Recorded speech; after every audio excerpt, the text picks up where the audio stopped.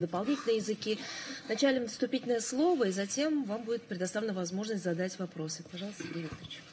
Спасибо большое, уважаемые дамы и господа. Рад вас приветствовать на нашей традиционной встрече, которая ежегодно проводится сразу после новогодних рождественских каникул. Поздравляю всех, кто отмечает эти праздники, с наступлением 2024 года, который мы все хотим сделать лучше во всех смыслах. И об этом подробно говорил наш президент. Наши планы на направлении внутреннего развития очень четко очерчены.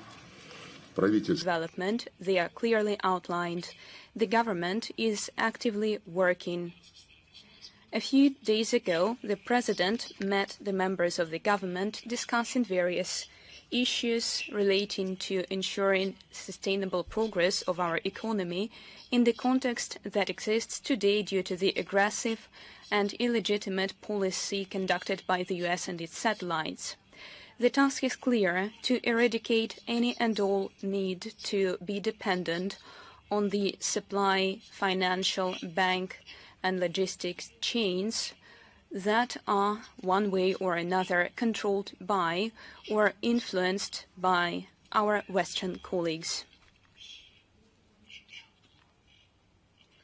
This policy is clearly defined in the decisions that have been made and that remain to be made in the future.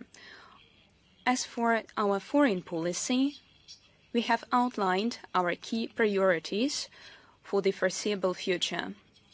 In March, the President adopted the concept of Russia's foreign policy. Its new version has been revised greatly, to a great extent, considering the realities of the present. Since the West has proved itself to be impossible to negotiate it with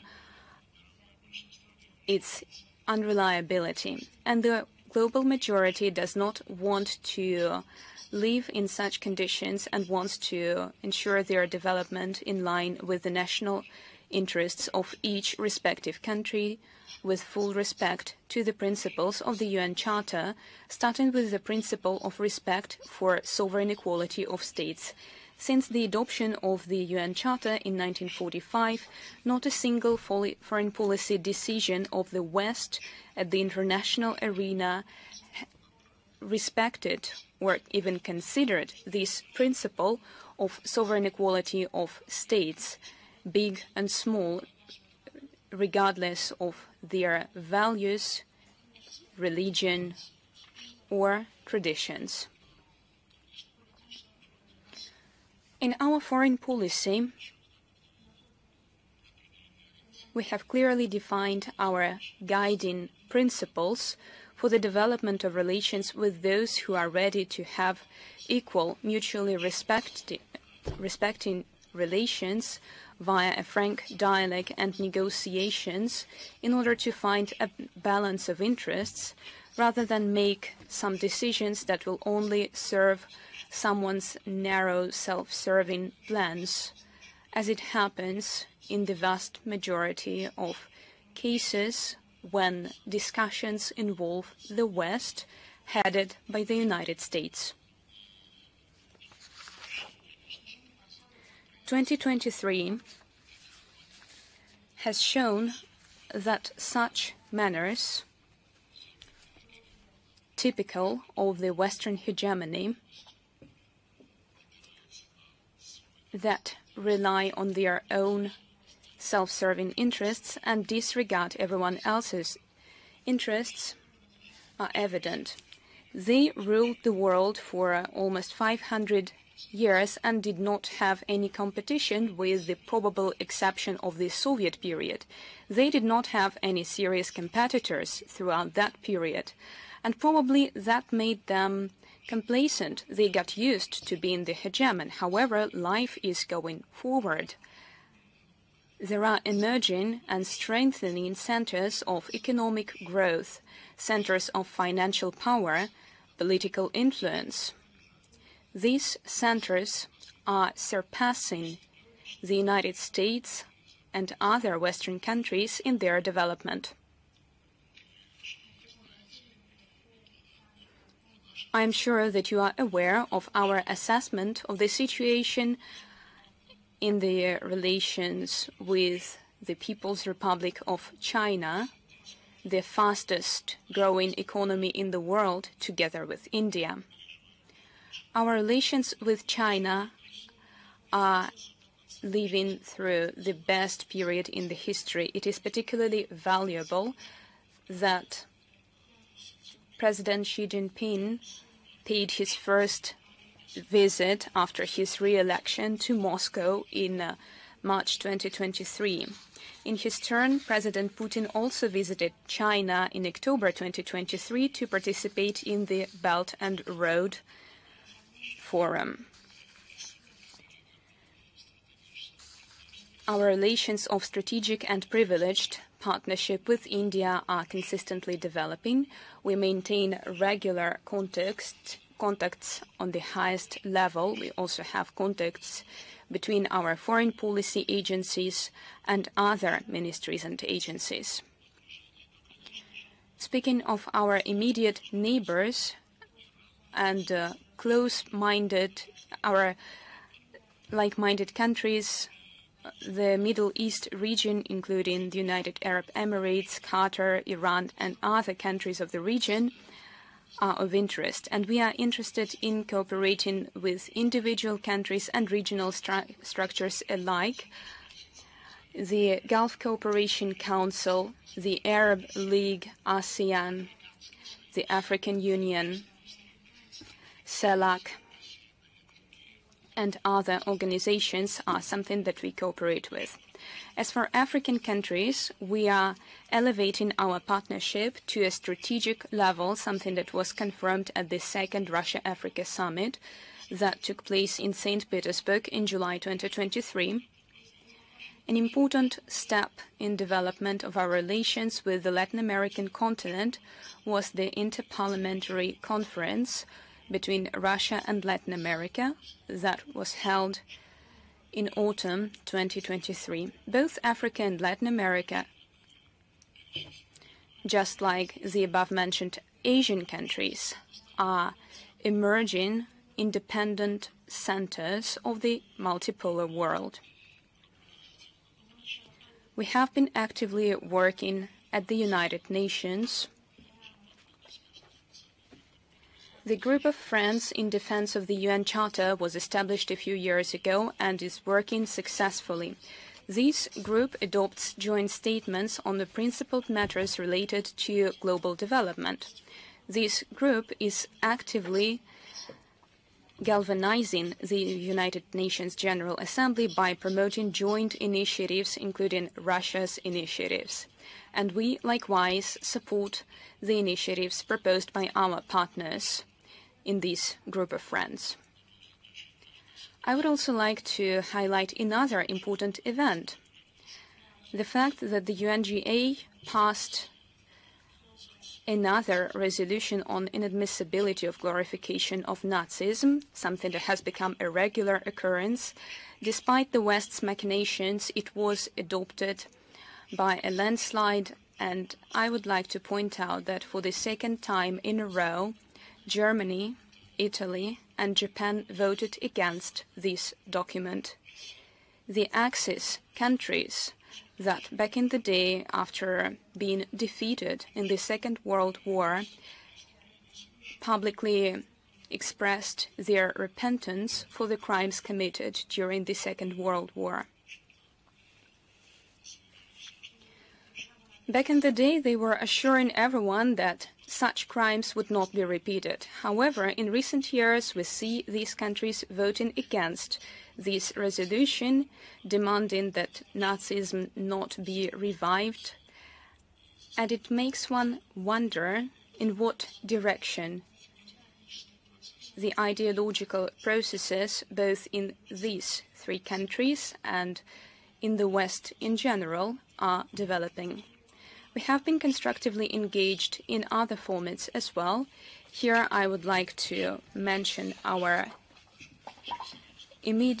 closest allies I am talking about the Union State of Russia and Belarus, as well as the Collective Security Treaty Organization.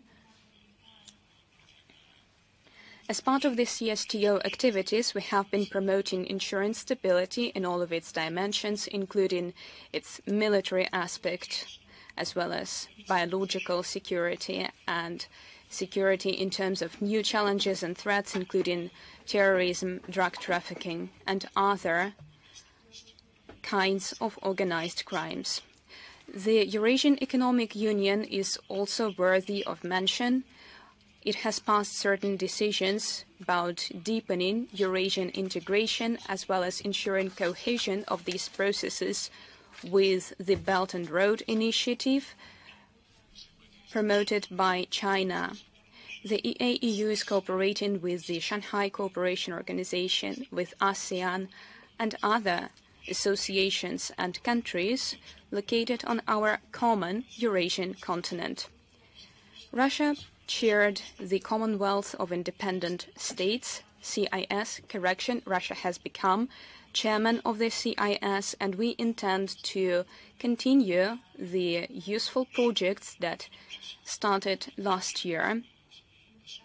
For example, we are going to pay particular attention to the fact that in Bishkek in autumn last year, an international organization for the Russian language was established. This initiative was proposed by Kazakhstan and received support by all members of the Commonwealth. This organization is open for participation to all countries of the world. We know that the Russian language is popular everywhere in the world, on all continents, and we are hoping that there will be a lot of members interested in the participation.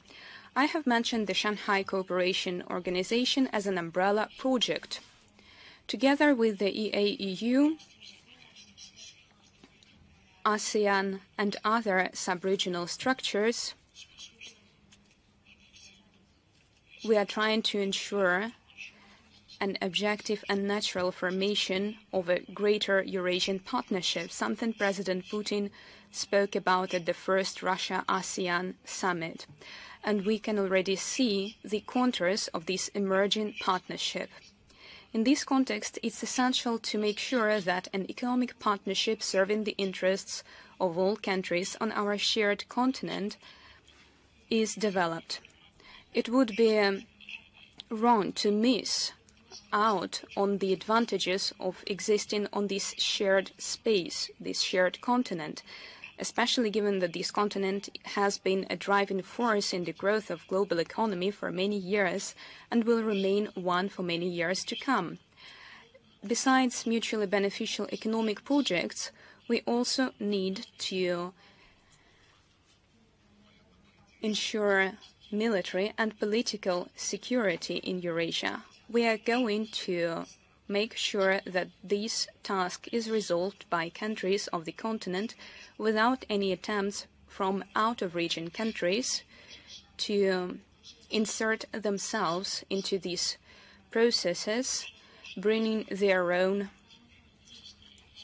ideas and dictating their will to others. Eurasia is more than capable to ensure its security itself. I've spoken about regional structures, but there are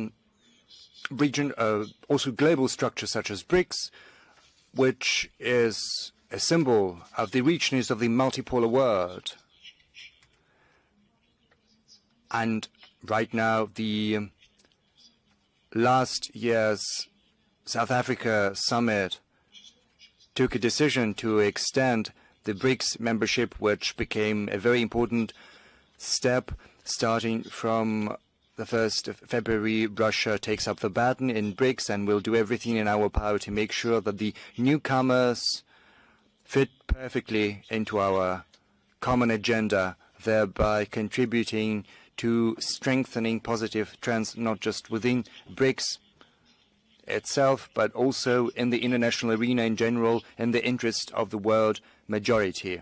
Given the fact that more than 20 countries, almost 30 countries are interested in getting closer together with BRICS, Given that this association with the global membership, in our eyes, has a bright future ahead of it, I would also like to add that just as we did previously, we give priority to protecting legitimate rights of Russian citizens abroad, the fact that they are facing discrimination in the countries of the collective West. This is a fact well known to you. Many of you are writing about that, unlike your Western counterparts who are increasingly often trying to hide the truth about how journalists feel in the countries of well-established democracy.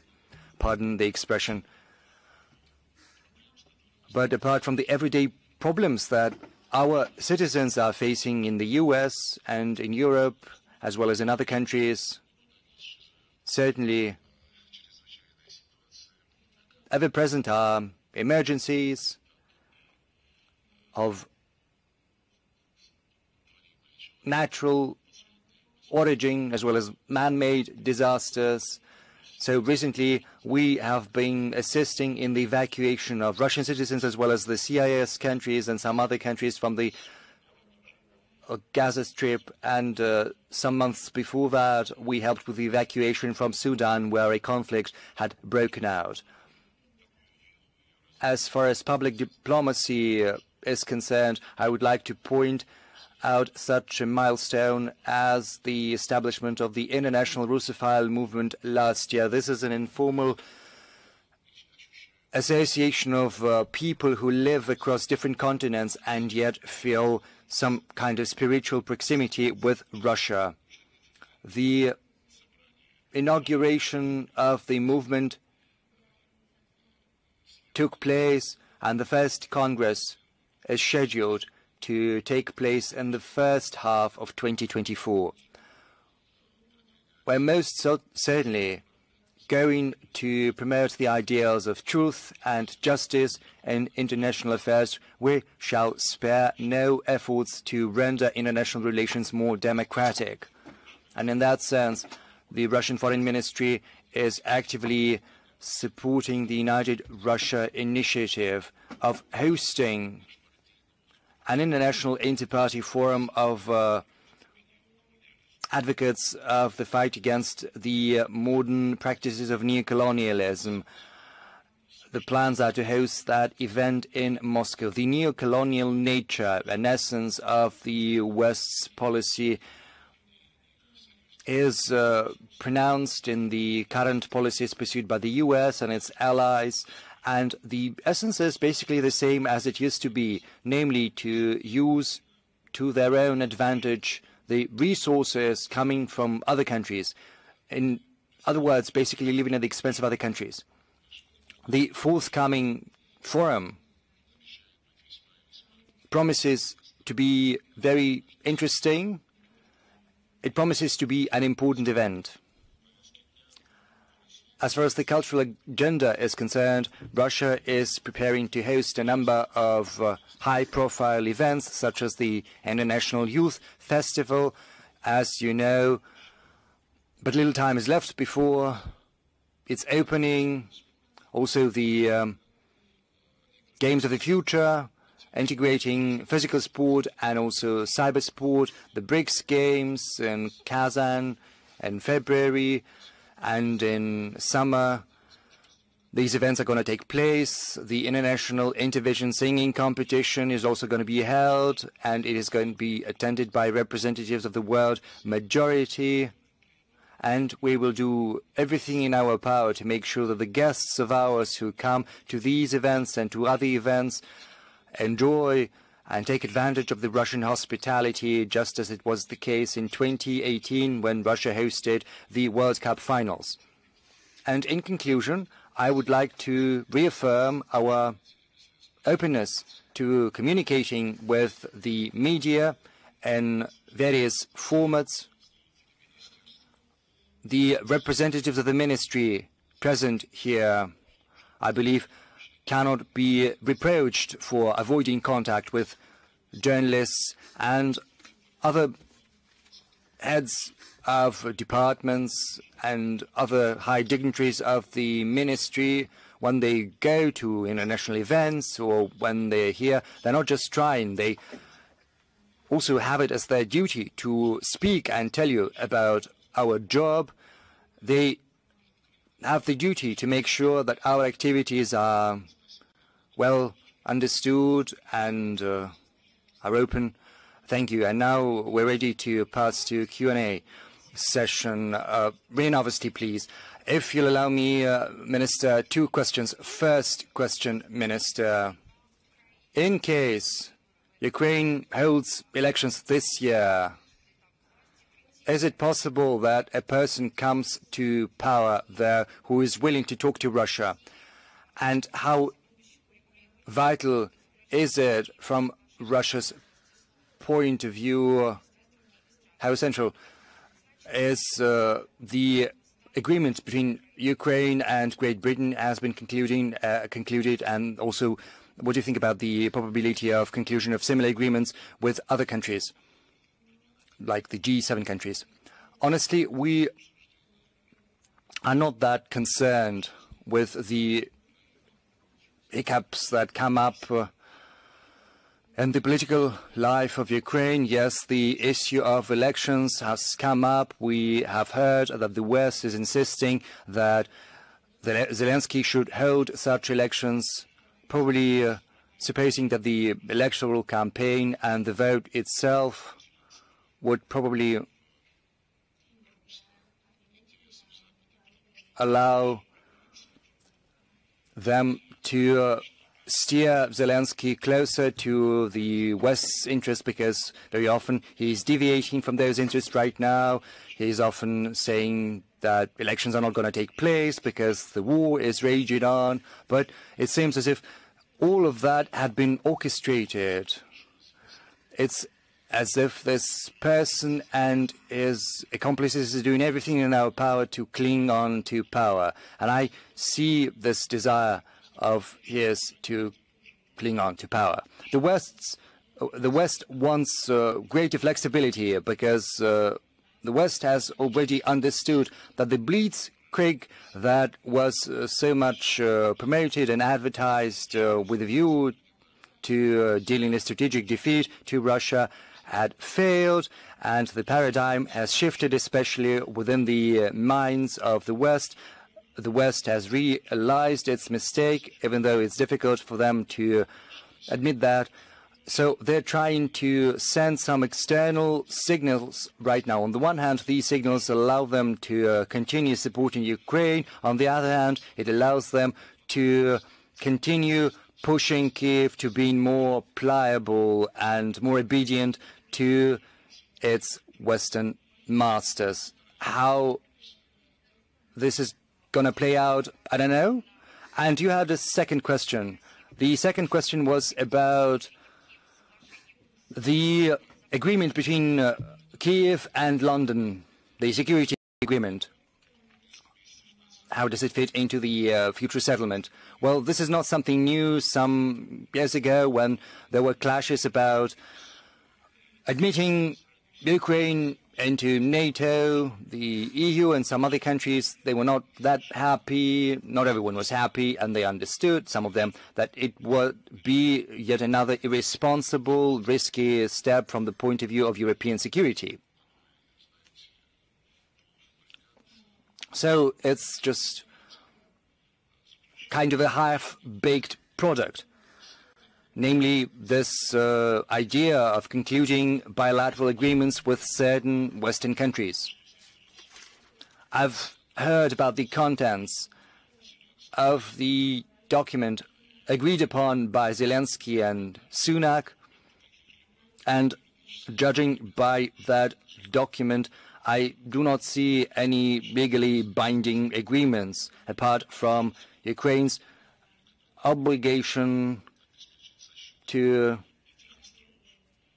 defend the British Isles should an invasion be mounted against the UK. Well, somewhat funny, somewhat comedic. Maybe it's a continuation of Neighborhood 95. Maybe the name has been changed of this band of comedians. But be that as it may, these agreements do not change our goals, and this has recently been confirmed by President Putin. In our special military operation, we're going to achieve our goals, doing that persistently and consistently. The goals will be achieved. From time to time, the West is sending some signals, then these signals are taken back, as it were. We are taking these signals philosophically. Our president has pointed out on numerous occasions that Russia is not refusing to talk. He said that back in 2022, when at the behest of Boris Johnson and other Anglo-Saxons, Kiev was forbidden from concluding a settlement agreement with Russia. It happened in April 2022. This story is well known now. And speaking about this subject back in 2022, our president pointed out that Russia did not refuse to talk, but he said that everyone else needs to understand that if they refuse talks, then the longer this would drag on and the more difficult it would be. And we see this prophecy has now come to pass. There are no hopes right now that Russia is going to be somehow defeated. This has been pointed out on multiple occasions. Those who have not learned their history and geography, you know, there are many people like that in the West. They can fantasize about that. They can write yet another scenario for this neighborhood 95, but it's going to have no bearing on life. Sana, agency, please.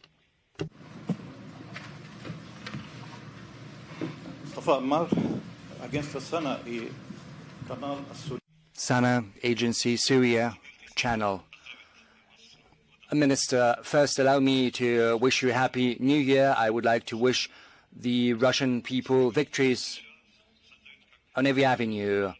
Right now, the U.S. is establishing military and political coalitions that are mounting an aggression against Yemen. They're also continuing and condoning Israel in the genocide of the Palestinian people, as well as the military action against the peoples of Lebanon and Syria. What's the assessment of Russia with regard to these actions?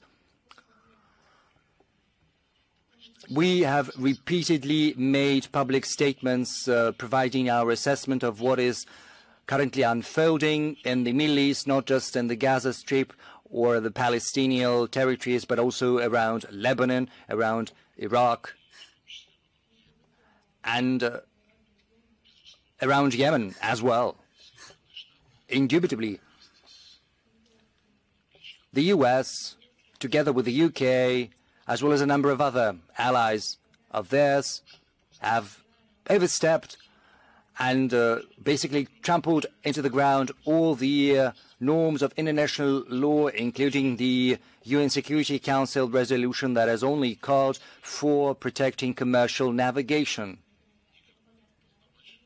No one has given any authority to anyone to bomb Yemen, just as not a single authorization has been given back in 2011 to NATO to bomb Libya. The only resolution that was adopted back then was about establishing a no-fly zone above Libya. So it was to prevent the Libyan Air Force from taking to air, and it was not, the forces were not taken to the air. There was no legal authority there, but the country was bombed into nothingness, into a black hole. Right now, no one can put the country back together again. Droves of migrants have rushed to Europe, and this is the bale of Europe, whereas the UK and the US have been spared that, whereas the heart of Africa was engulfed with terrorists that had been used by the West in order to overthrow Gaddafi.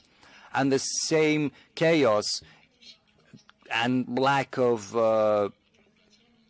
legal observance is seen in the case of Yemen right now, and all the pretexts and justifications coming from Washington seem just pathetic. And against this background, just a couple of days ago in Davos, State Secretary Blinken made an announcement saying that all the Middle Eastern countries wanted a U.S. presence, and they want that the U.S. should play a leading role in the region. Well, it's difficult for me to judge how big is that desire of theirs. I think we should ask them. But just one of the countries in the Middle East, Iraq, namely, said and made a decision a couple of years ago. This decision was as follows: thank you, the Americans, you stayed as guests here for several years, but let's put an end to that and let's see you out. And just recently we've heard from Baghdad that the Americans do not want to go, even though they've been asked to go for quite some time. And that's deplorable. And particularly deplorable is the fact that Blinken has pointed out that only the U.S. can play an intermediary role, only the U.S. is capable of achieving some kind of a settlement between Palestinians and Israelites. He spoke about that. We here, and we know about those semi-official contacts with the participation of the U.S., Israel, several Arab countries. But these contacts do not imply a direct dialogue between Israel and Palestine. These contacts imply that some grown-up adults, grown-up men, are going to reach some kind of agreement and then impose that on Palestinians. But this is not going to work. Only direct dialogue, which needs to be resumed, can be the answer.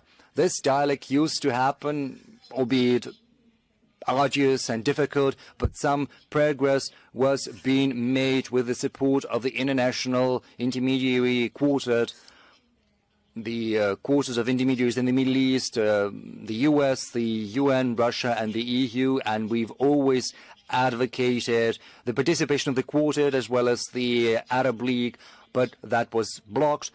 That was prevented from happening by the Europeans and the Americans, regrettably, and then the Americans have basically, as they think, disbanded the quartet, monopolizing the mediation process. You might remember that in September last year, National Security Advisor of the U.S., Jake Sullivan, said that never before had the Middle East enjoyed more peace and quiet than several years before, and just several months after, a conflict in the Gaza Strip broke out.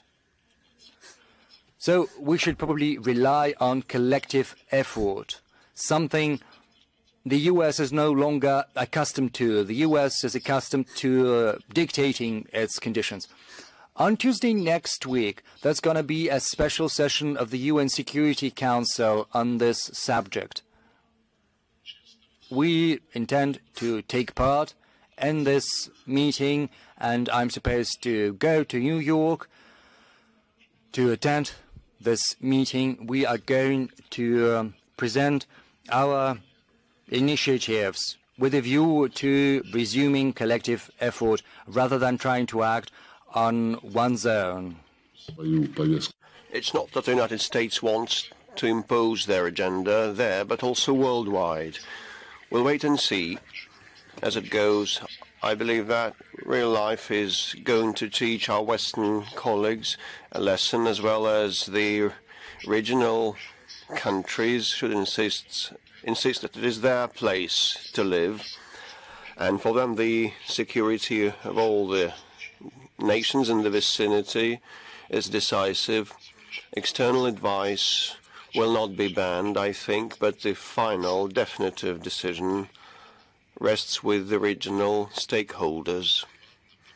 And the main area of the efforts would be an establishment of a Palestinian state in line with the UN Security Council decisions, in full conformity with those, a state that would be viable and exist in security and good neighborhood side by side with Israel and other regional countries. Otherwise, no matter what is going to happen, we will, I'm sure, see the relapses of the violence that is ongoing in Gaza, because without the Palestinian state established, the people of Palestine will feel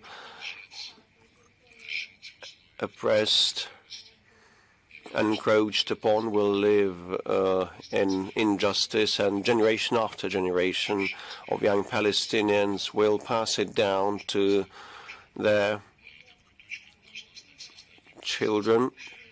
So the definitive outcome must be the establishment of a Palestinian state. I really hope that the Israeli leadership will come to this conclusion. At this point, not everybody in Israel believes it's acceptable for that country, but you know, nothing can be done about that.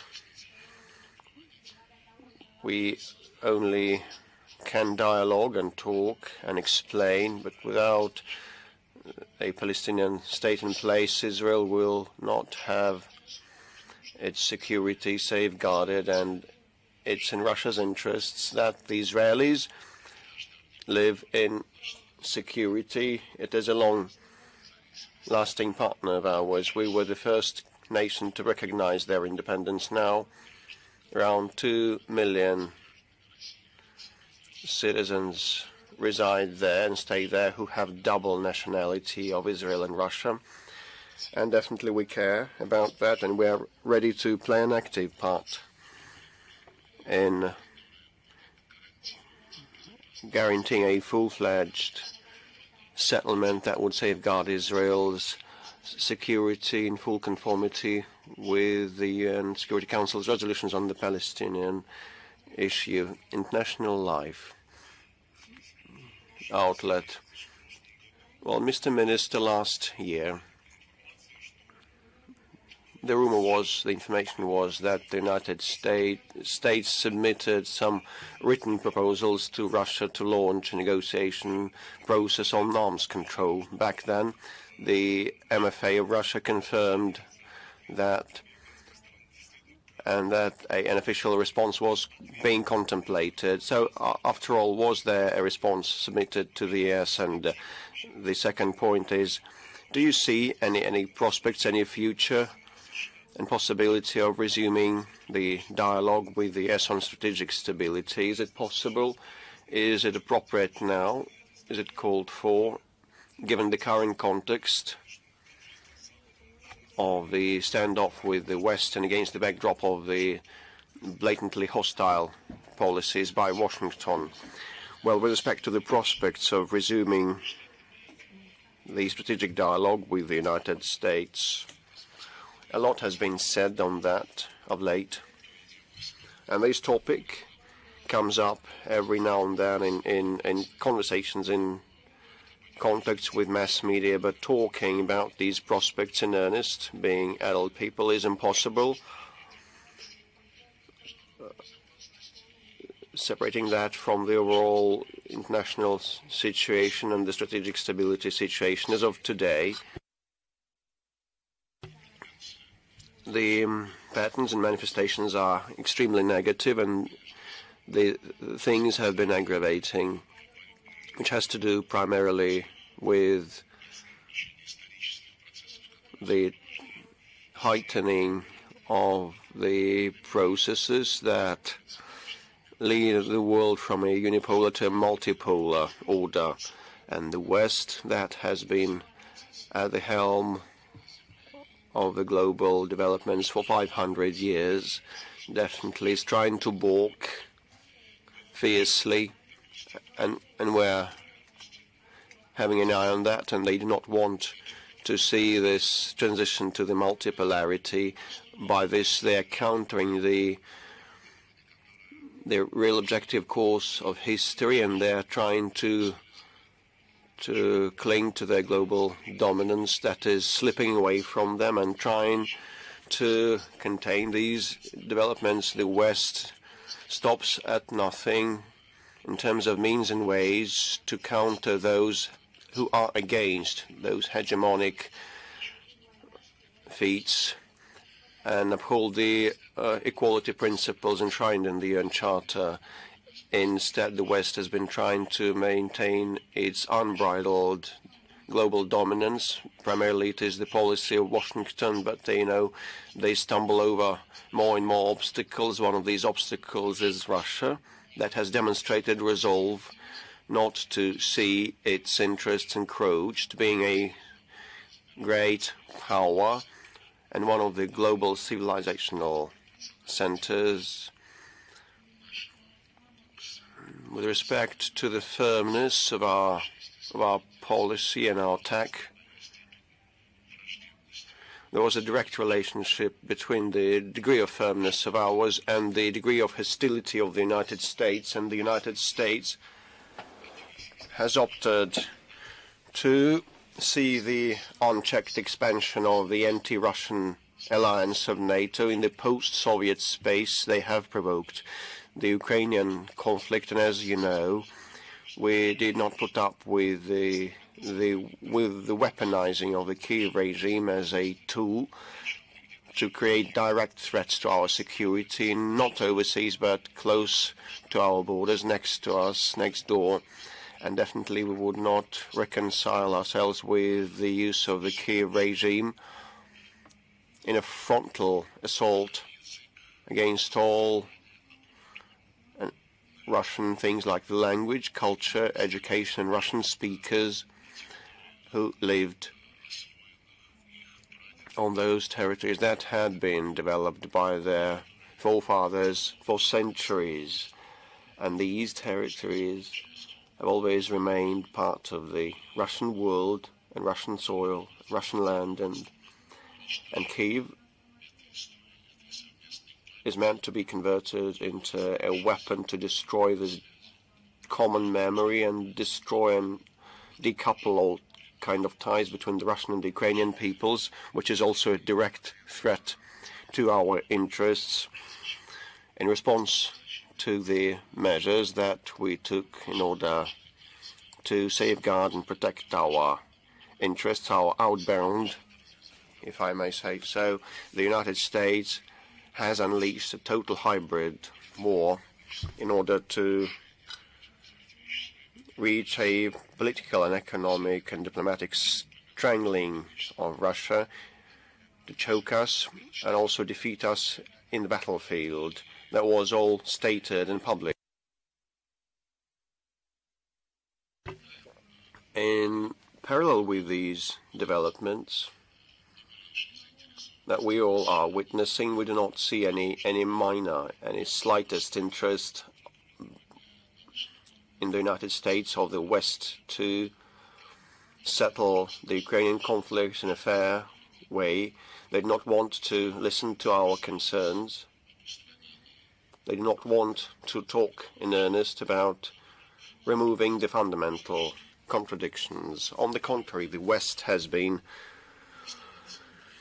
leading towards the escalation of the Ukrainian crisis, which now creates additional strategic risks and perils. You can see as the ex-commanders of the U.S. forces in Europe, Hodges and Breedlove, giving advice, public advice to the Kiev regime to bomb the Crimea into nothing, into submission, so that no one can reside there. But these are retired politicians. With respect to the active politicians, we know for sure that such guidelines and recommendations and advice has been given by the British in their contacts with the Kiev regime. They did not learn lessons of life. They said that they would support Kiev for as long as it takes. Now they start saying that they will support Kyiv for as long as is possible. This is a minor change reflecting the changing situation, but, you know, this is up to them. Well, to give an instance, we could see a similar turnaround in Afghanistan. For 20 years, the Americans stayed there. Was it for as long as it was necessary, or for as long as it was possible? Did they arrive at somewhere there? Did they fulfill something or anything? Same refers to Iraq. All the reckless undertakings of the United States in the military field, did any of them yield any positive effect, any establishment of democracy that it had been meant for? And the Ukraine is in for a similar fate. They rely on their masters. They are not aware that the master only thinks of himself, not about you, and you cannot count on making allowances for your people's interests. So they have been nudging Ukraine to use long-range strike assets and missiles to impact inter alia, the Crimea, and also the hinterland of the Russian soil. Apart from the connivance and nudging, they have also been submitting the necessary weapons.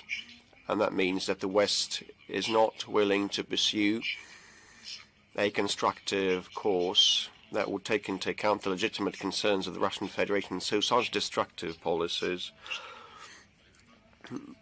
on the part of the United States has led to a profound degradation, to put it bluntly, of the Russian-American relationship, and a root and branch change of the security situation versus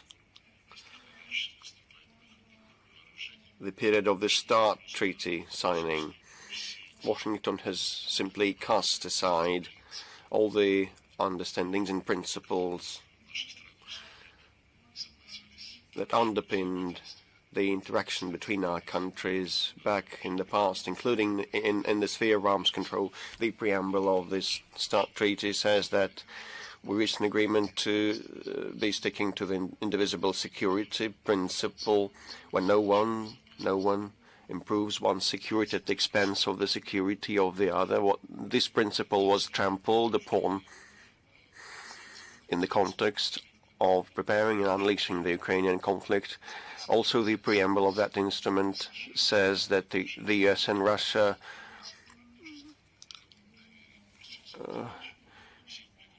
would build their relationship on basing on the trust and cooperation.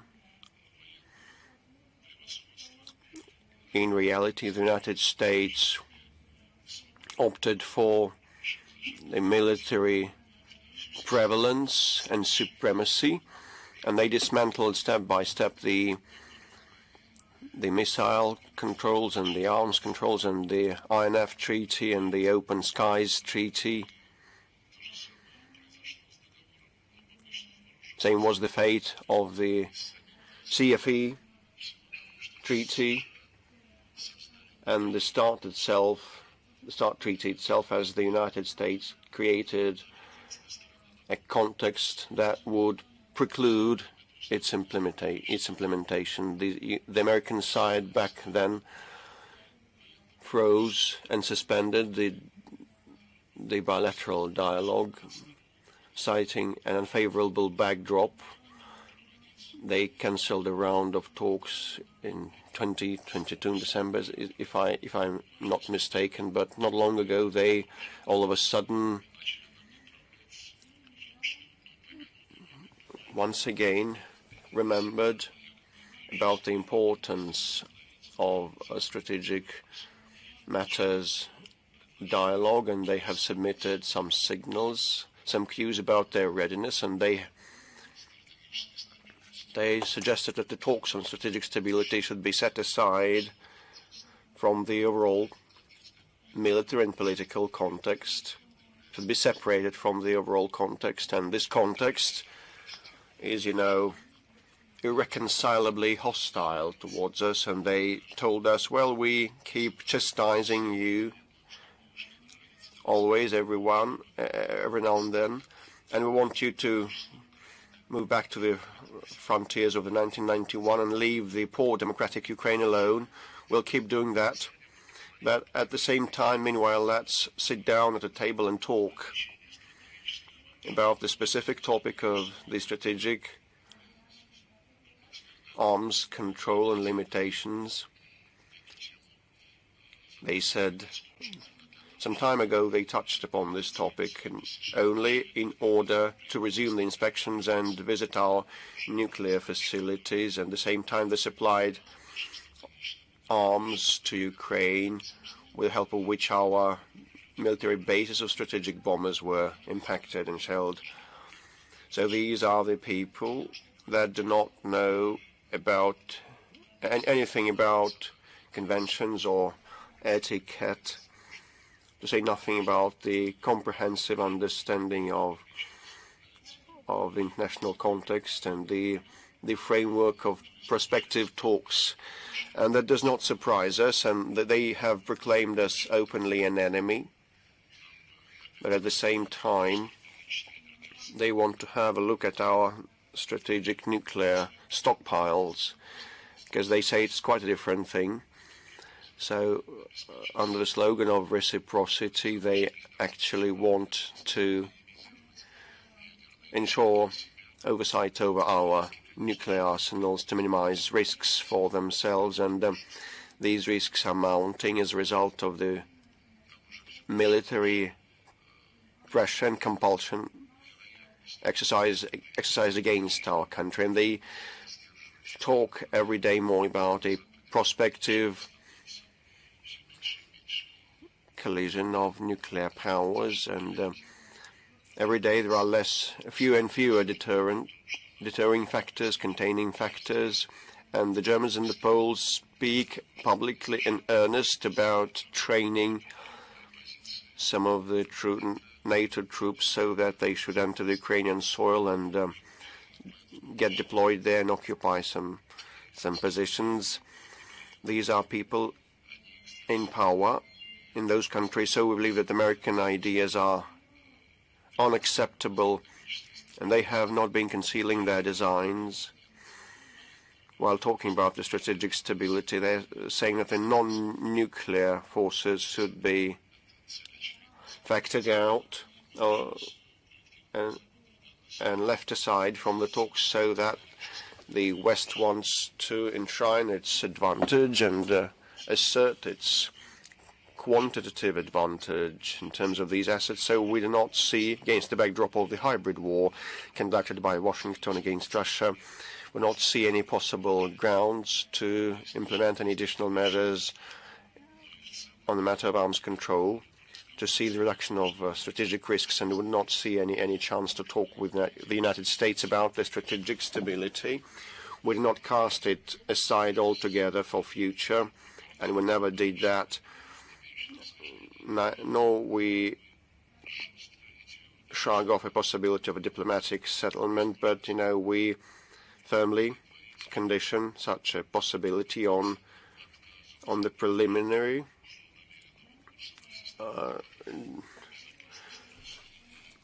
refusal of the West to pursue their comprehensively aggressive attack against our country, trying to subvert every domain of ours.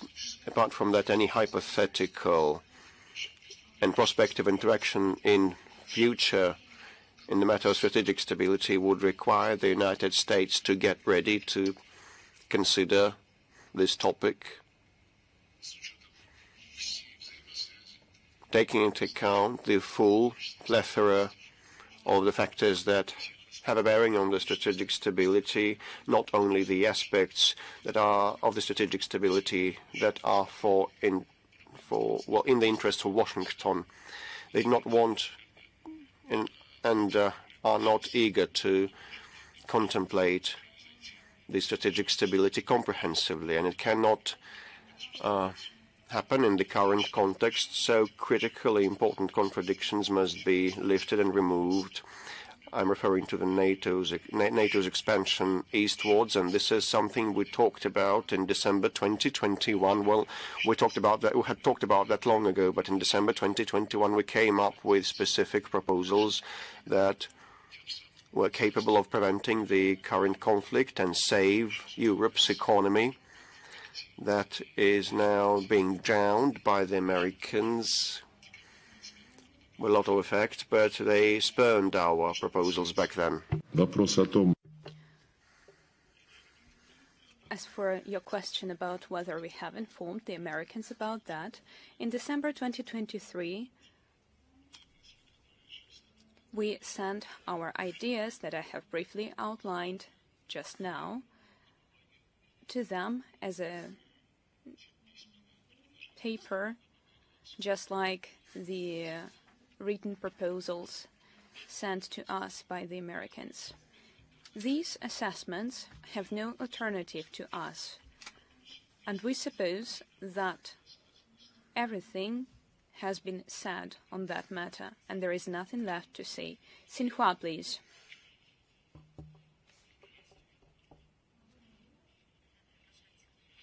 Make sure to switch on your mic, please.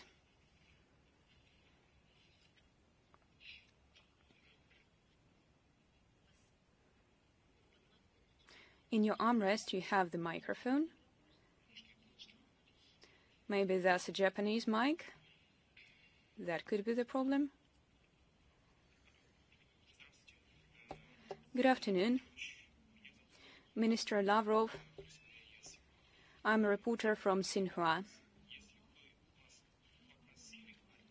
My question is, if we were to ask you to describe the results of the work in Russian-Chinese relations in 2023 in 2 or 3 words, what would be these words and why? What do you expect our bilateral relations to be like in 2024? Thank you.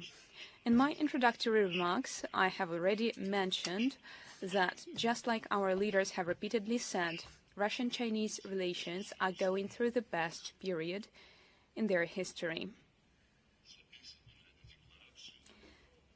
There has been a number of summit-level declarations that stipulate that these relations are now stronger, more reliable, and more advanced than a military alliance as it was seen during the Cold War era.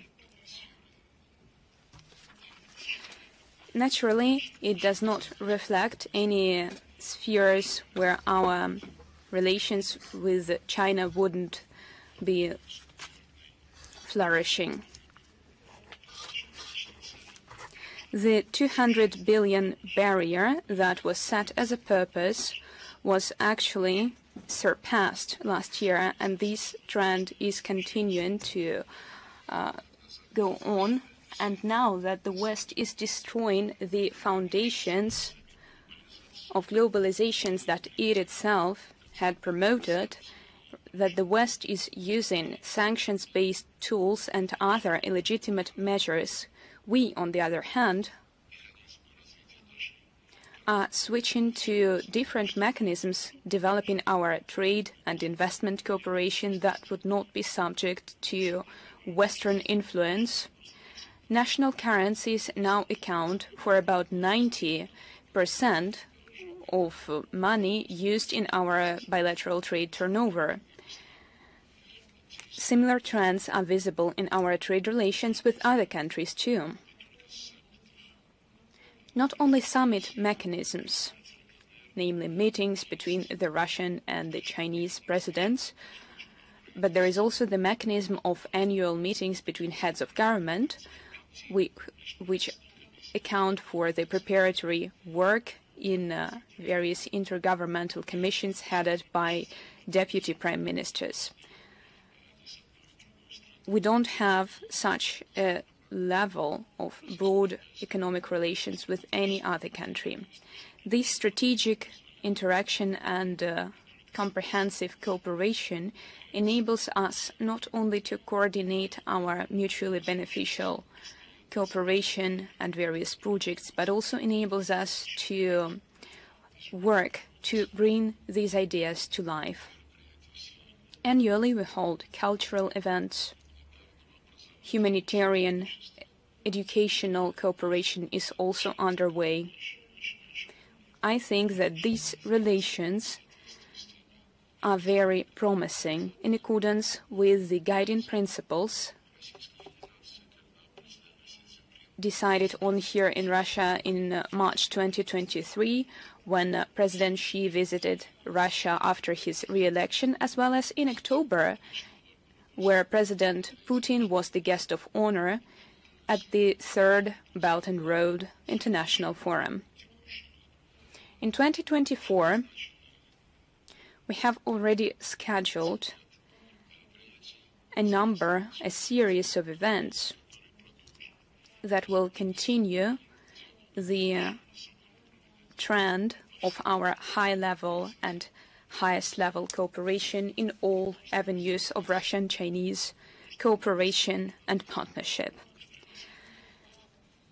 There is a plethora of words that would describe in superlative terms our excellent cooperation, but I don't want to choose just one or two or three words.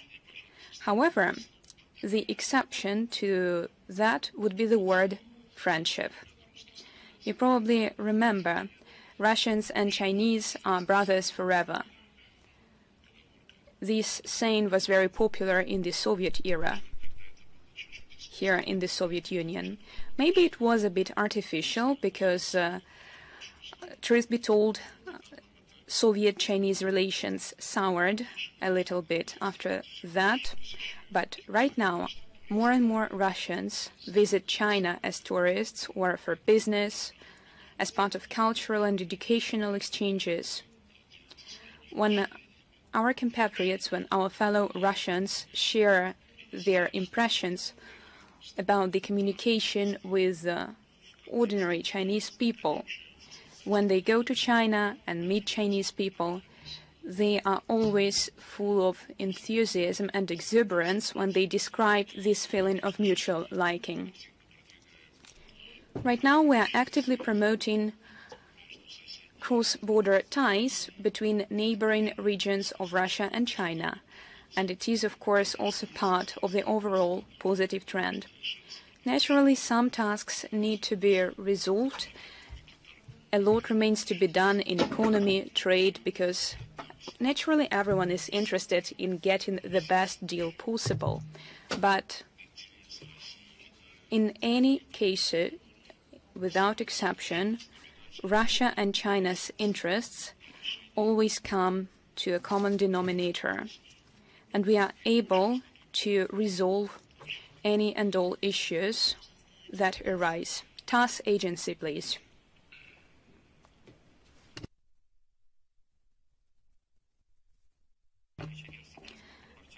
Minister Lavrov, good afternoon. Artyom Popov, TASS agency.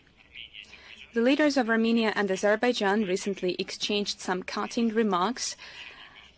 The issue at hand was the communication between Azerbaijan and Armenian borders and reopening the borders. Armenia has a different opinion on the matter. What's your take on that? Will this exchange of cutting remarks hinder the normalization of Armenia-Azerbaijani relations? My second question is, recently in the media, a number of articles were published about the possibility of possible direct negotiations between Russia and Ukraine, with Geneva mentioned as a possible platform for such negotiations. Is that true? Is Moscow ready for such a scenario? As for the Armenian-Azerbaijani settlement, true enough, in the past few days, Armenian and Azerbaijani leaders, in their public remarks, touched upon the topic of establishing ties between the Azerbaijani mainland, so to say, and Nakhchivan. And Prime Minister Pashinyan also said that Armenia categorically rejected the Zangezur corridor. This corridor was not part of the agreements reached by President Putin, President Aliyev, and Prime Minister Pashinyan. In the statement signed on November the 9th, 2020, that put an end to the war, said, deblocking all economic and transport ties. It also said that Armenia would guarantee safety of transport between Azerbaijan and Nakhchivan in both directions, and that control over this transport would be within the remit of the border service of the Russian Federal Security Service. I almost quoted that document that was signed on November the 9th, 2020, trilaterally.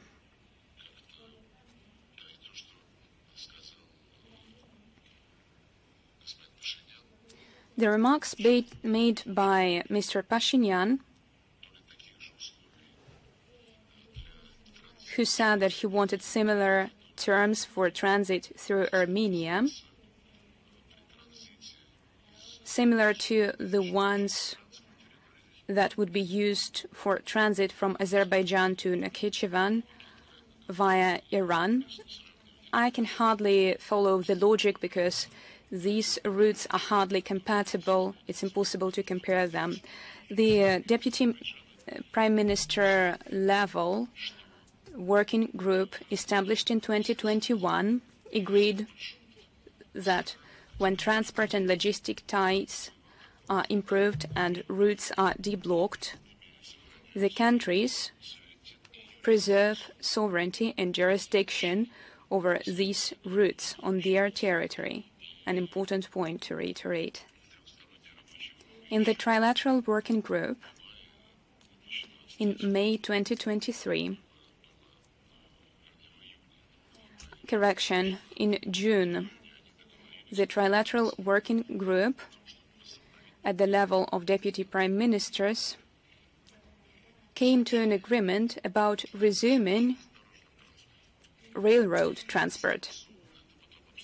That was agreed upon, that was also discussed by President Putin in Yerevan when he paid a visit to Armenia. There was a separate meeting with Prime Minister Pashinyan on the sidelines of the CSTO summit. And I remember that meeting. It was a very positive one, but after that it just went up into the air for some reason. And we are very clear that such setbacks after agreements reached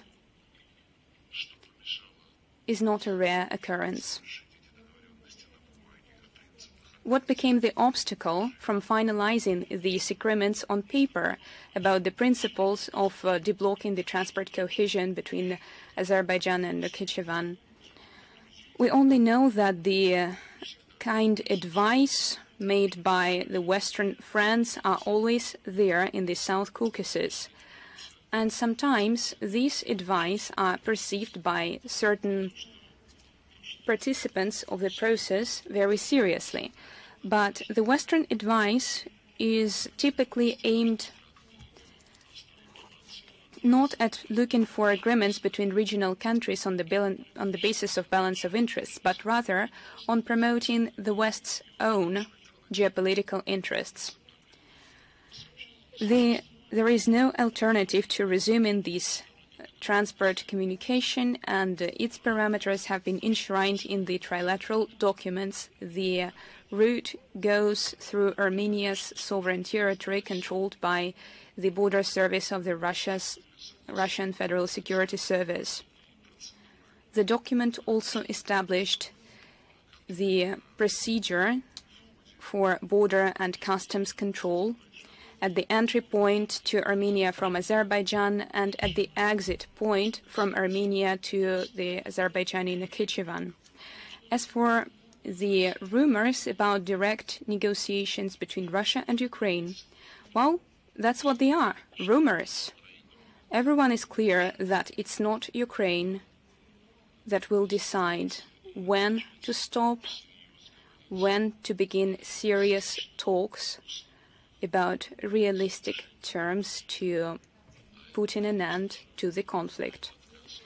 And that would naturally mean rejecting its Nazi ideology and rhetorics, rejecting racism regarding everything Russian, rejecting their aspirations to NATO membership. These are not dreams.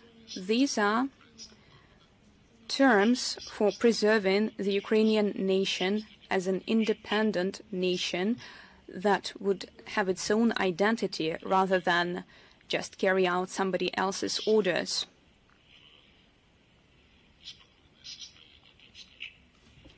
To vex Russia. Naturally, we need to speak to the West about that, and today we have already spoken about how in April 2022, the West prohibited Ukraine from signing the agreements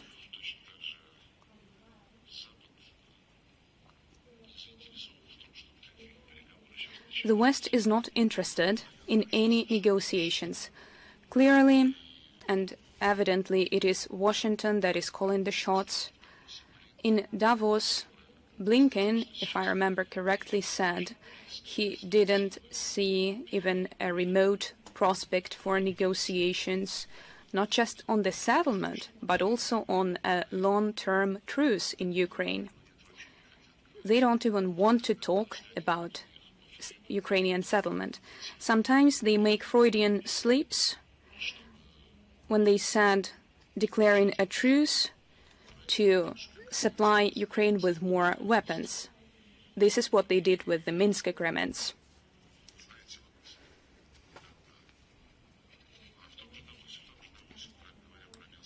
Speaking of the Minsk agreements, it was in Davos that Zelensky detailed with great gusto. Well, maybe he wasn't in his top form, just like he was during his quartal 95 days. But he spoke about the Minsk agreements and accused Russia and President Putin personally of stealing 13 years of peace from the world. He made a direct claim that after 2014,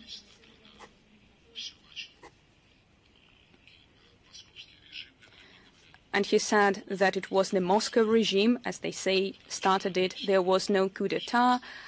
There was just the annexation of Crimea. And he said that after 2014, Germany and France tried their best and agreed upon an intermediary solution, and Putin ruined it all. It is flabbergasting how a man can just unblinkingly say such things with such frankness, because the Minsk agreements were not an intermediary step. They were supposed to be the final decision made regarding this problem. Secondly, as you probably know, the Minsk agreements were not destroyed by Putin. Merkel and Hollande were not trying to ensure that these agreements work. Both Merkel and Hollande confessed to having signed these agreements just to gain some time to prepare Ukraine for the war. So these are obvious facts that have been announced publicly. They were analyzed, commented upon, discussed by many politicians and journalists. But without much ado, Zelensky is lying to the world community from the tribune of the World Economic Forum in Davos. So how is it possible to talk to such people, even though his decree, especially because his decree prohibiting Ukraine from talking to Russia has not been annulled? President Putin has said that first the decree has to be abolished. And then we'll see. Armenian News Agency, please. Minister Lavrov, I've got two questions. Yes, we can hear you. The first question, the interview by Ilham Aliyev has been mentioned.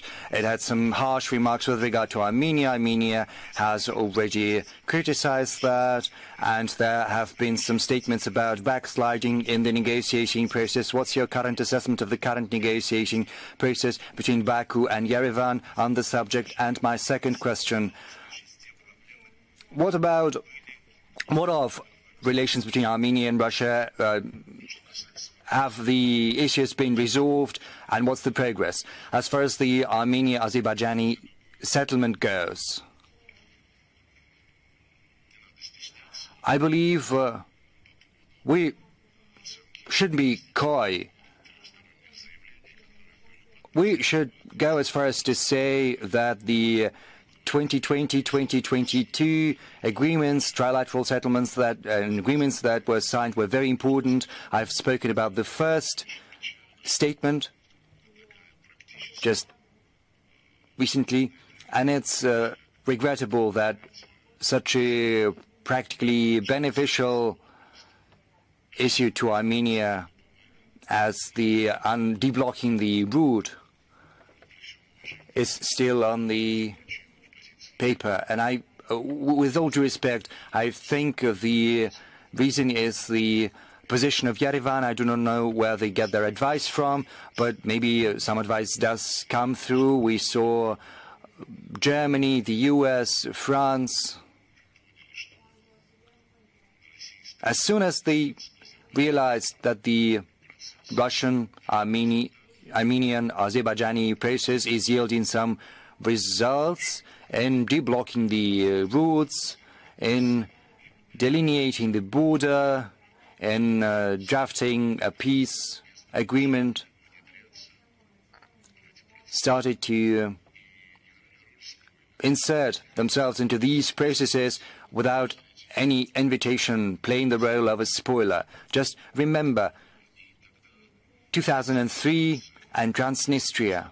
Back then, Russia was acting as an intermediary, and in 2003, Dmitry Kozak, who back then was responsible for this dossier, managed to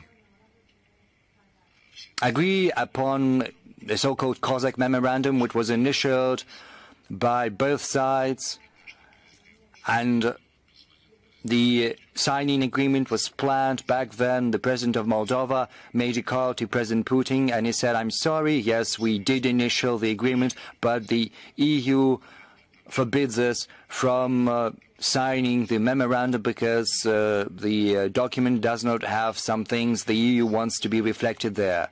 It was not an agreement with the EU, it was an agreement between Transnistria and Moldova.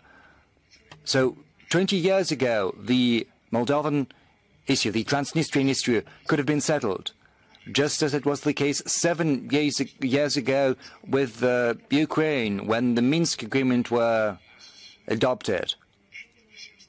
I've got every ground to believe that the West is reluctant to see the agreements facilitated by Russia between Baku and Yerevan coming into reality. I've spoken about the road through Soniski region. Armenia has some issues with deblocking the route, as it was stipulated in the trilateral statement. Armenia is putting forth additional requirements with regard to ensuring security along the road. They do not want Russian border guards for being stationed there, even though that's been enshrined in the document. They do not want neutral customs and border controls. They want to do that on their own, which goes contrary to what had been agreed upon. And the same goes for the delimitation of the border. We offered our services. Moreover, the two sides signed an agreement on establishing a delimitation committee which would include the Russian side as an intermediary. We have not been invited to this committee. Charles Michel has already announced that it's the EU that is going to work on delimitation, even though if my geography knowledge serves me right, neither Armenia nor Azerbaijan have never been part of any countries that are currently part of the EU, so they do not have the maps, whereas Russia does have the necessary maps, and something that both sides are happy with, but the EU is not happy with that, and the US also wants to delimit the border from across the Atlantic. Somehow they have come into possession of some maps from the Russian, from the USSR General Staff. You know, it does seem somewhat bizarre. These are adults who are trying to fight for supremacy, who is better, who is more important, who can get additional scores in international affairs. It's deplorable that the self-serving interests of the West prevent Armenia and Azerbaijan from putting into reality their vital, essential interests. As far as Russia and Armenia are concerned, we've never been at the origins of any cooling in our ties. Yes, we remember that many of the officials of Armenia, who back then were in opposition, made some statements during the electoral campaign. They made calls for withdrawal from the Eurasian Economic Union, from the CSTO. And once Prime Minister Pashinyan arrived in office, we didn't have the slightest urge, as it were, to distance ourselves from Yerevan and our relations. Things continued as they had before in economics, in military, in politics, in other fields. But what you're currently witnessing, you know, I personally participated in the talks that took place in Yerevan in 2022. There was a meeting of the CSTO and a document was endorsed stipulating the dispatch of observers to the border between Azerbaijan and Armenia. The document was agreed upon. Then the leadership of Armenia said that they were not ready to sign the document right away. And almost at the same time, an EU mission was dispatched there. But that was the choice made by the Armenian leadership. The EU mission started to make active inquiries into the activities of our border guards stationed in Armenia, rather than working on confidence-building measures. They were trying to sniff out what was happening, what Russia was doing, what Russia was involved in, what goals it was pursuing. This is also well known. We've spoken about that with our Armenian friends. We said, yes, okay, there is an EU mission, and you're more happy with that, but why not extend a parallel invitation to the CSTO? The answer was, you know, the STO has been a disappointment to Armenia because it has not condemned Azerbaijan. Yes, we know this response. But if we have a look at the original causes of the conflict, then we'll see at each turn, each and every side, both Armenia and Azerbaijan, made so many steps that didn't assist progress in the least. So we could go somewhat too far. It would be just trying to shift the blame instead of trying to implement the current agreements that would allow achieving real progress in delimiting the border. I think Armenia has made statements that the CSTO and Russia have been a disappointment, whereas the West has not, but it's the choice up to the Armenian leadership. Yes, in our society, among the political scientists and among the media, there are certain opinions on this subject, and sometimes these opinions are expressed very freely, and for certain comments, some people have been declared persona non grata by the Armenian government, which is somewhat, well, this is not seldom seen, often seen in relations between allies, between close friends.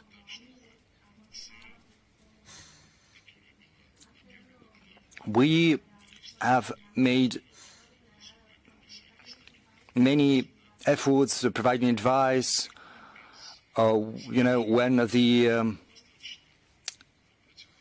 Charter, the Rome Statute was signed by Armenia, we were providing alternative paths to achieving the same goals Armenia was pursuing in doing so.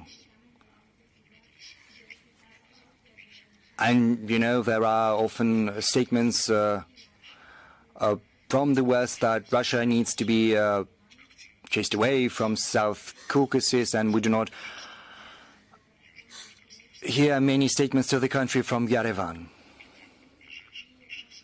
But I think Russia, Turkey, Iran, the closest countries to the South Caucasus, together with the three countries of the Southern Caucasus, Georgia, Armenia, Azerbaijan, they need to work together. We propose this format, and I think this format is going to prevail sooner or later because it's not dependent on the global geopolitical environment. Moreover, this format is immune to the geopolitical machinations with a view to preserving hegemony currently pursued by Washington together with its counterparts from Brussels. I would like to reiterate once again, we have very warm relations with the Armenian people. We have confidence that history is going to put things right. But on our own, we will not be able to solve all these problems. I would hate, you know, to use the hackneyed phrase that, you know, takes two to tango. Armenia has some more interesting dances than that.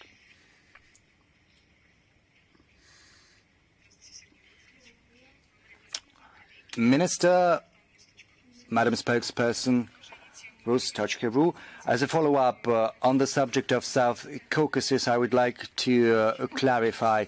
Russian officials have spoken about Moscow's efforts, President Putin's efforts in normalizing the situation in Karabakh, and recently in his interview, President Aliyev said it had been Putin, not President Macron, who had helped re-establish peace in the South Caucasus. President Aliyev. So can you tell us whether that increases the possibility of a peace treaty between Baku and Yerevan being signed on the Russian platform? And second question, if you'll allow me, a couple of weeks ago, the ministry expressed a hope that Afghanistan is going to emerge from international isolation. Kazakhstan put Taliban off the list of prohibited organizations. So is there a chance that Afghanistan is going to emerge from political diplomatic isolation? And can the same process be applied to Yemen? in particular through the recognition of Houthis, because de facto they've been controlling the capital for quite some time, as well as a bigger chunk of the territory of Yemen. I forgot what you started with.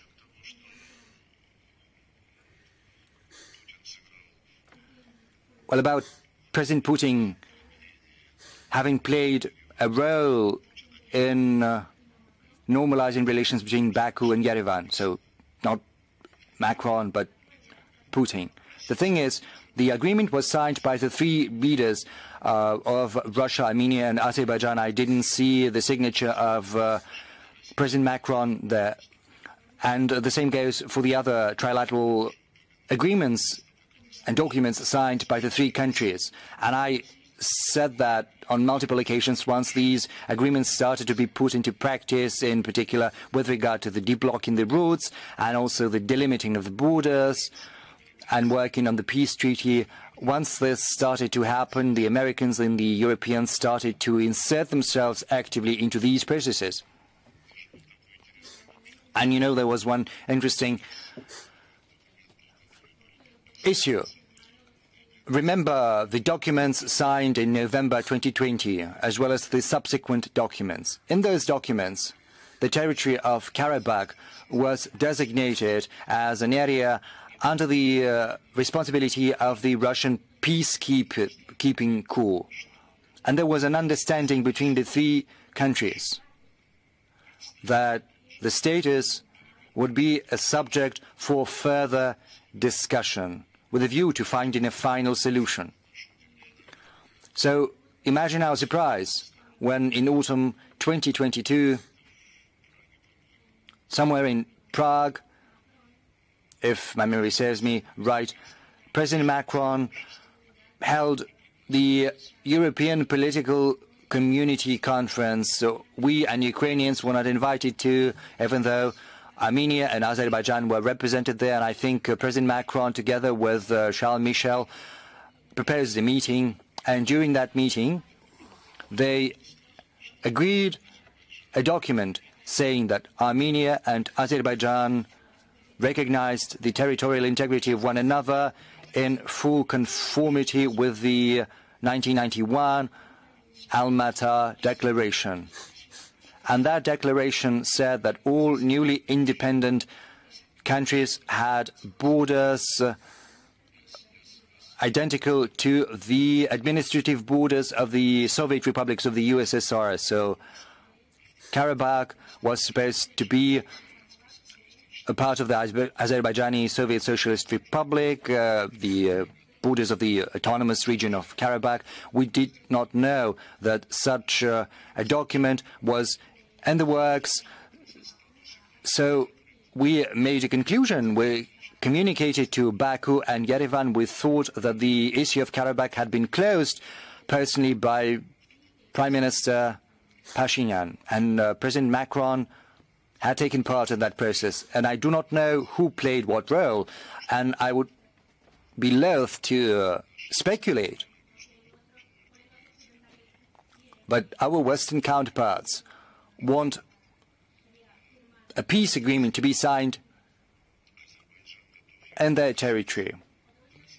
Azerbaijan is willing to sign a peace agreement in the Russian territory, where efforts originated to normalize the situation, to find a settlement.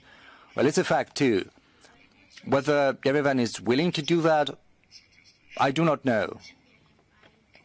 Even though we've been sending the relevant signals for quite some time to the capital of Armenia. As for Afghanistan, there are de facto authorities that are really in control of the situation. Yes, there are some hotbeds of protest and of tensions, but generally the Taliban movement is in control, and our embassy never stopped working in Kabul, and it was almost the single embassy that continued working. We've been maintaining regular contacts with Taliban. including and inter alia on issues that should be resolved so that Taliban is recognized as a legitimate government, and most importantly, it's about them to keep their promise of creating an inclusive government that would represent not only ethnic Pashto and other ethnic minorities and groups, but also would be politically inclusive. There are Pashto and Uzbek and Tajik and Hazar people there, but politically they're Talibs.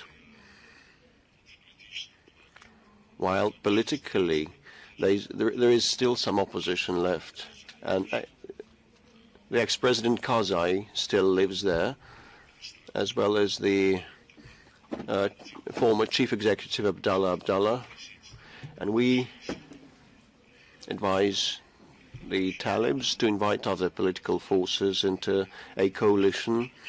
And the second issue to be resolved is the national opposition front in the north, and bridges must be built there too. It has never been simple in Afghanistan, you know, so it is not simple now either.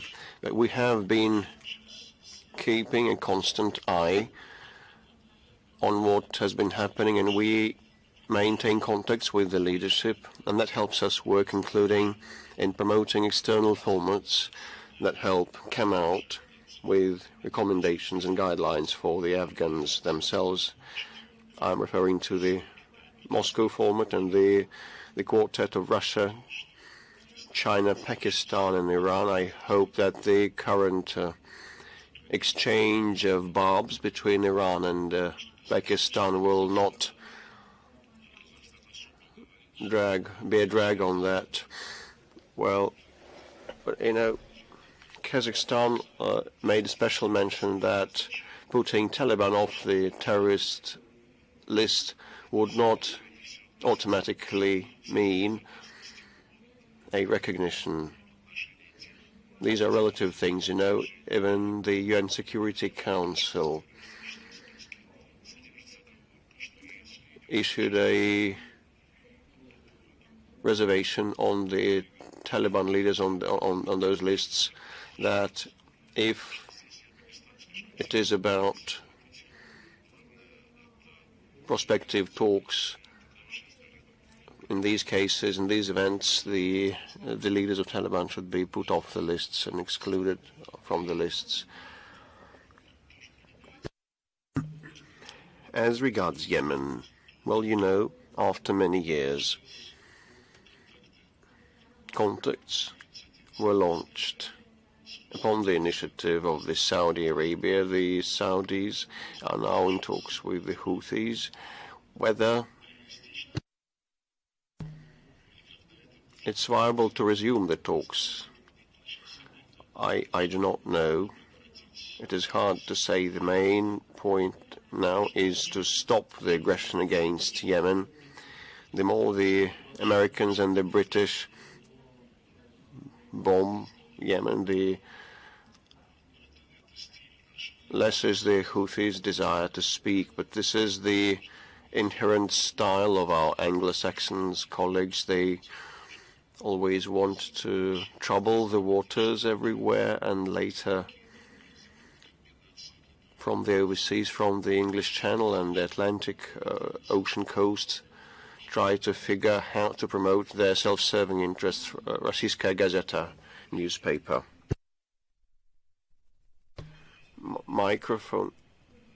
Good afternoon. My question is as follows. This 80 years since the deblocking of Leningrad is marked this year. Russia has always wanted to assist all the prisoners and victims of the blockade. Recently, the Rossiyskaya Gazeta made public some data that around 50,000 people receive financial assistance, including those residing in the EU, while Germany maintains double standards in paying out compensations upon contrived reasons. the Germans only pay the allowances to Jews, the compensation to Jews, and they would not encompass all other survivors of the blockade. Can you comment on that? We have been addressing that for many, many years. When Berlin started paying one-off compensations to the Jewish blockade survivors, we stated it was not fair, and we attracted the attention of the Germans. Back then Steinmeier was the foreign minister, the current president, and I explained it to him repeatedly that a lot of people died and suffered irrespective of what their nationality or ethnicity was: Russians, Tatars, Jews, and many other ethnicities. The response was as follows: we are paying to the Jews because we have a law that obliges us to pay amounts to the Holocaust victims. All others cannot fall under this category. I thought it was blatantly absurd, and I told him that blockade was a unique phenomenon of the World War II, or the Great Patriotic War, when there was no distinction between those who survived by eating stray cats and boiling boots to have broth and burying people. We just wanted to put them to shame. We failed, and the answer was, well, as the Holocaust law allows for payments, we execute those. But if we pay out amounts to all those who would not fall under this category of Holocaust victims, we will have an influx of lawsuits. I suggested they would enact a special law on the Leningrad blockade survivors, which would be natural. They rejected and came forth with an idea of establishing a house of veterans in St. Pete and a Russian-German cultural center. I said it was instrumental and useful, probably to promote our civil society's conflicts, but that would not solve the issue of the blockade survivors, even if they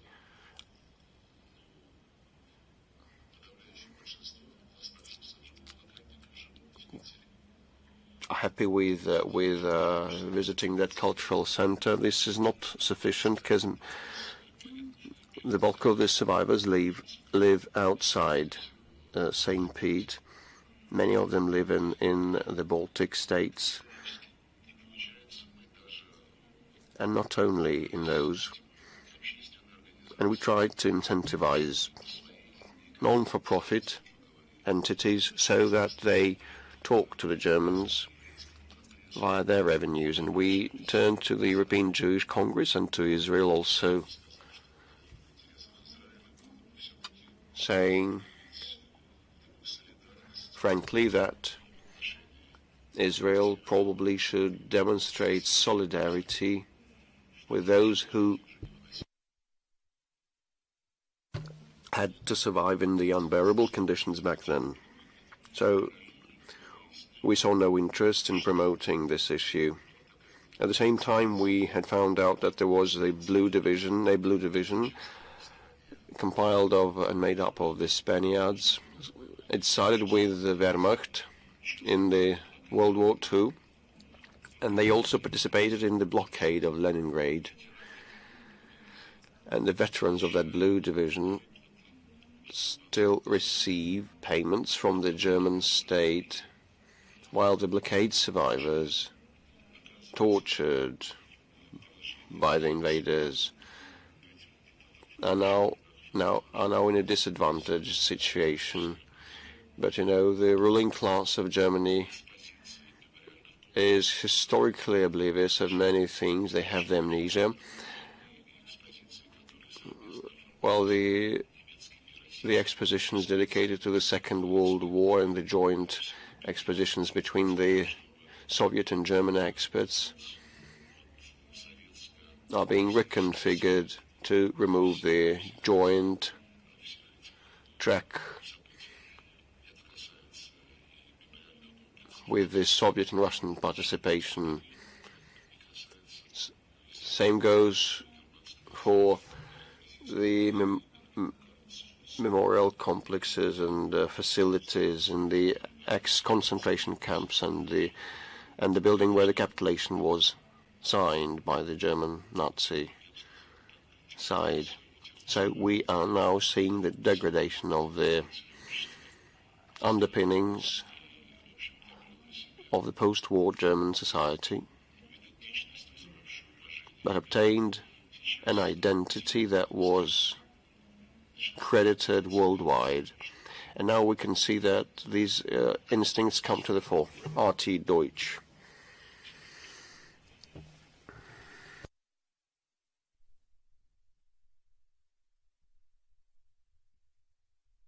Roman Ziskin, RT Deutsch. As a follow-up on the previous question, not long ago it became known that Germany is the third party in litigation between South Africa and Israel on genocide. The German government made a statement on that. They said, I quote,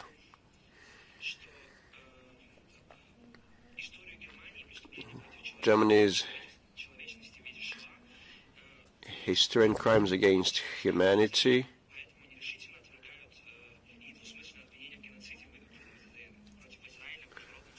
well, they reject the Shoah genocide case. They act as an advocate of Israel, and you named several examples on Dresden, saying that they are trying to step aside from their commitments. And in this respect, Namibia also criticized them, a victim of genocide of the early 20th century. And that was condemned in 1985, and the Soviet peoples were the main victims of the Ost horrible, horrendous plan to strip of life or dislodge 31 million people. And in Germany now we can see that Nazism is approved more and more often, and they saying that the ancestors participated in the defense of Königsberg, and they are siding. They're on the right side of the history, but you know, Russia has bore the burden and the brunt of that war, liberating the world from the Nazis and suffering huge victims. What is the plan of Russia to counter the trends that make themselves manifest in Germany and in Europe? What are they planning for this and next year? This reflects, as I have already said, the degradation of the moral tenets of the Western society that took shape after the Second World War, and they were meant to be guarded. Probably generations changed, and the new generations do not recall the horrors of the Second World War, but that does not strip their government and other governments from responsibility to avoid any oblivion or any return to those moral principles of the pre-Second World War period. And definitely we are upset by these manifestations, and also by the fact that the Germans were offered quite a clumsy explanation with respect to their position on the lawsuit of South Africa to Israel. That was quite bizarre. They said we were the organizers of genocide and we will protect hence those who are accused of genocide. I cannot see any straightforward logic in this. Well, I said already that providing for Israel's security means a lot for us. It's overarching in the context of a full and comprehensive resolution in the Middle East, speaking about double and triple standards. When Yair Lapid was Israel's Prime Minister, he said many a thing about our special military operation, saying it was unacceptable when indiscriminate and sweeping attacks are committed using arms, and he said that it was a military crime that made civilians suffer. And several months ago, when the government changed there, responding to the criticism over sweeping indiscriminate application of arms and lots of victims, mortal victims among children and women and other civilians, they responded it is a war tragedy, nothing more. You know, on the one hand we have this special military operation with the number of civil casualties not even anywhere close to the number of mortal victims of that Gaza conflict, but in one case it is a war crime, in the other case it's a moral tragedy, you know, so we should come to terms about that. You know, there are some tenets of the international law, and we have been, in observance of the rules of international law, we have been impacting precisely the military and related infrastructure facilities of the Ukrainian army. The fact that the Ukrainians deploying and station their troops in residential quarters is long known, and that happened constantly after the start of the operation. It is their style to use civilians as human shields, which is absolutely banned by the international humanitarian law. Definitely the laws of the war must be observed. And I also mentioned that the retired American generals and the current British politicians advise the Ukrainians to impact Crimea as hard as they can. Once you cannot succeed on the battlefield, just try to annoy and irritate Russians, erasing the Crimea from the map with